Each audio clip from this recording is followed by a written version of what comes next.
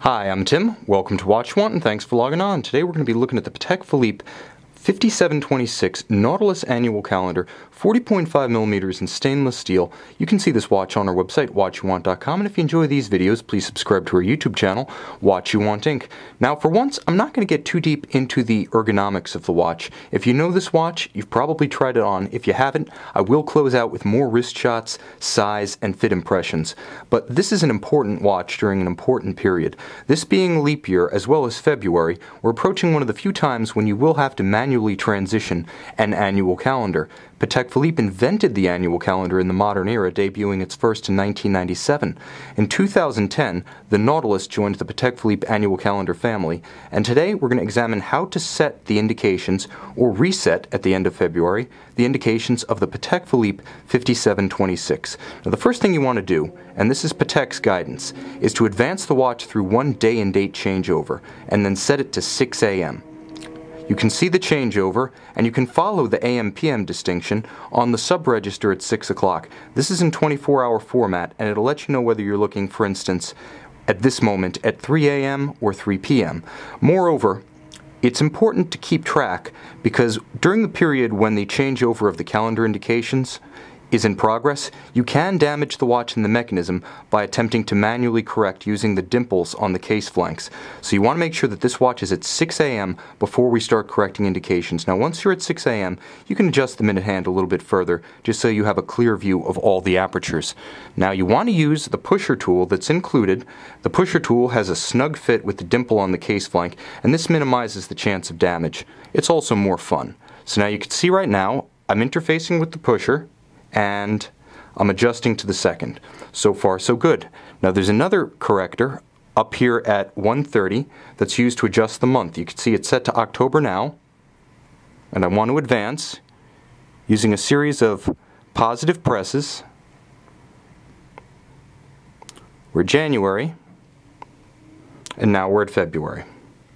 It's fairly intuitive, with each of the correctors being located adjacent to the indication that it adjusts. And finally, it's set to Sunday. Right now it is Tuesday. And we have all of our indications.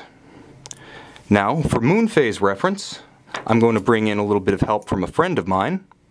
And I can see that it is a waning moon, but this one is advanced a little bit too far through the cycle. So I'm going to have to go around to the indication adjuster on the case flank, located right here at 8 o'clock.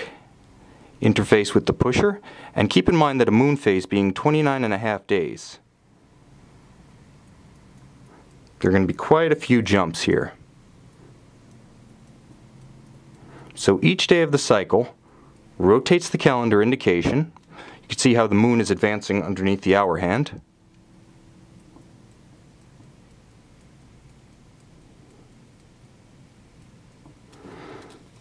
And perfect. I have just enough of the waning moon to match up with my reference. Once that's done, I can set to the appropriate time, bring my friend back in, and I can see that it's 2:26 and it's 2:26 p.m. So I'm going to advance the time fully through the change from AM to PM. And now I'm going to set my Patek Philippe Nautilus annual calendar to the correct time. Having done that,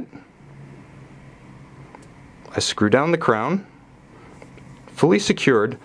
The crown endows the watch with 12 ATM water resistance, so 120 meters. This is a true sports watch in every sense. If you do put it on a bracelet or you do put it on a rubber strap, you're going to have no problem taking this watch swimming. It is that versatile. You can see the 2010 to present Nautilus annual calendar features a gorgeous gradient dial. It blends from a sort of silver gray at center to almost black anthracite at its periphery. Beautifully unadorned, it preserves the essential lines of Gerald Genta's Nautilus while conveying information that has really only arrived in the Nautilus line in the modern era. Again, complications didn't arrive to the Nautilus line until 1998. 1998, and it really wasn't until 2006 that we started to see the arrival of substantial complications, 2010 for the first annual calendar. So this is still a very new chapter in the story of the Nautilus.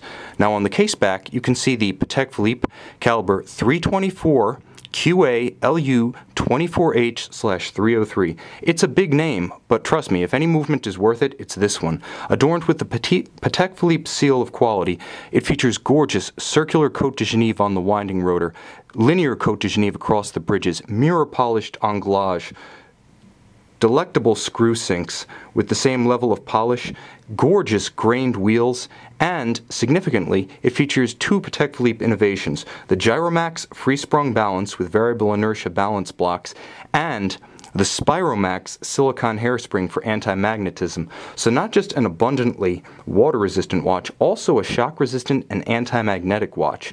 You may never inflict that kind of rigor on your Patek Philippe, but it's nice to know the capability is there. The winding mass is borne by high-efficiency, unlubricated ceramic winding bearings, so this one's designed for long-wearing durability, as well as superb aesthetics. I'm going to finish off with some wrist impressions, as I often do. On the wrist, mine being 16 centimeters, 6.3 inches in circumference. You can see the watch fits flush. It is quite thin, being only 12 millimeters thick. From lug to lug, the watch is nice and compact, being 46 between the pivot points of the strap, and you can see the pivot points inset within the lugs give you a good frame of reference. The outermost outcropping of the junction between strap and case does extend the case to about 52 millimeters from edge to edge, so visually the watch has a substantial presence, even as it wears compact. It's attached to a beautiful, flat, monotone stitched alligator leather strap with a superb double deployant Patek Philippe clasp. You can see this Patek Philippe Nautilus annual calendar, reference 5726, on our website, watchyouwant.com.